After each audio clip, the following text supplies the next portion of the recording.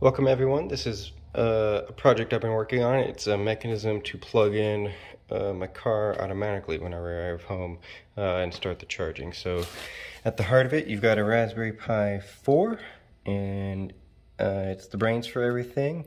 It's mounted to this carriage which runs on these two linear bearings, top and bottom, and they provide the freedom left and right, the lateral freedom, and then got a linear actuator here that gives you extension, right? It rotates out to plug it in. If you go over to the business end, you can see you've got a big servo here, and that rotates the charging handle out when it's needed. An ultrasonic distance sensor here so it doesn't hit the car, and then a camera which takes pictures and provides it to a machine learning model, a TensorFlow Lite model that runs on the Raspberry Pi.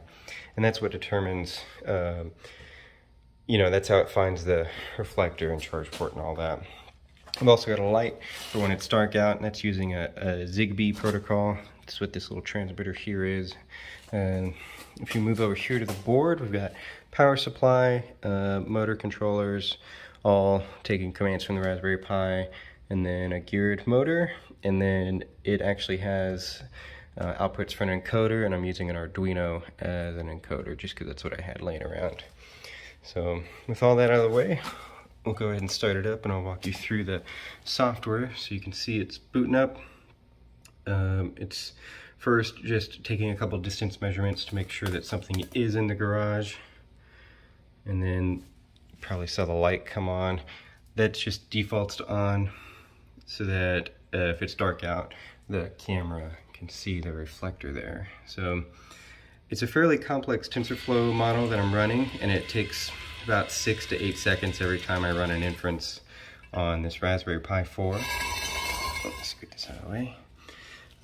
So it's not a fast process, but it'll take a picture, it'll run that inference, and what it's looking for right now is a reflector. You can see it found one there with the score of 80%, so it's 80% confident. Go ahead and expand that for you. It's just going to run it again to make sure. Machine learning models are sometimes a little finicky, or at least this one that I trained is. Once it's sure that something is there, then it'll start translating left and right to center up on it. So that's what it's doing now.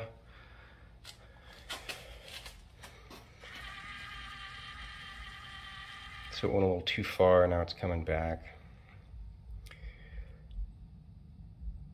Should be pretty close. Once it's happy with how it's centered here, it'll turn the light off, and then using the Tesla API through the Tesla app, it'll open the charge port.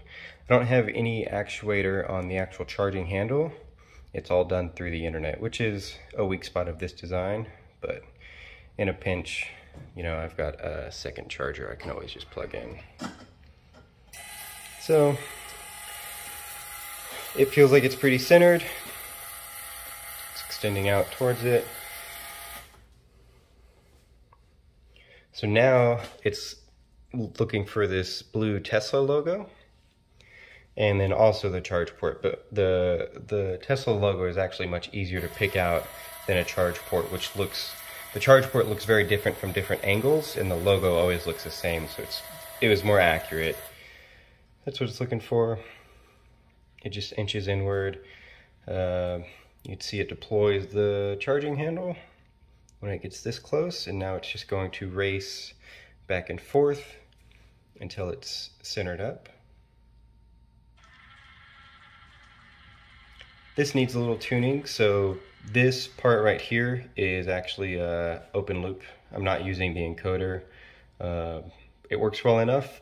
The only feedback it's getting for left and right is from the camera, and then it's just setting a speed and going for a certain amount of time.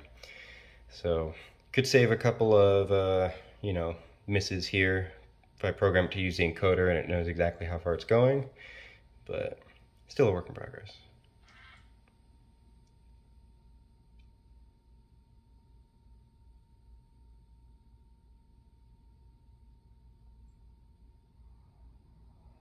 All right, should be ready to party.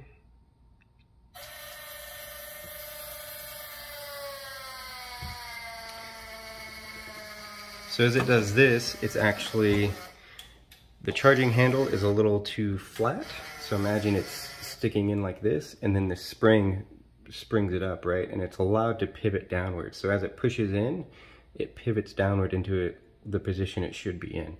I experimented with a lot of things, and that's what worked best. So there you go. Now it's plugged in. I have scheduled charging on, and then it'll wait. It'll use the Tesla API again to figure out when scheduled charging should be finished. It'll use the Tesla API to release the charging handle and then retract back to its parked position. And that's it.